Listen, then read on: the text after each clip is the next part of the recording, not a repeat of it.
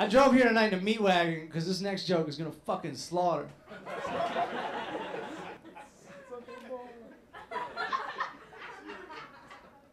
There's a lot of peer pressure out there. You guys know that.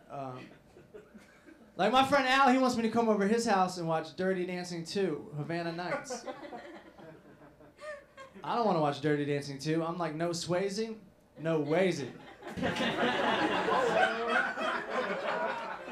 That's the best joke you're gonna hear tonight, man. You guys might as well go home right now. That joke's so fresh when I'm not telling it, I gotta keep it in a Ziploc bag.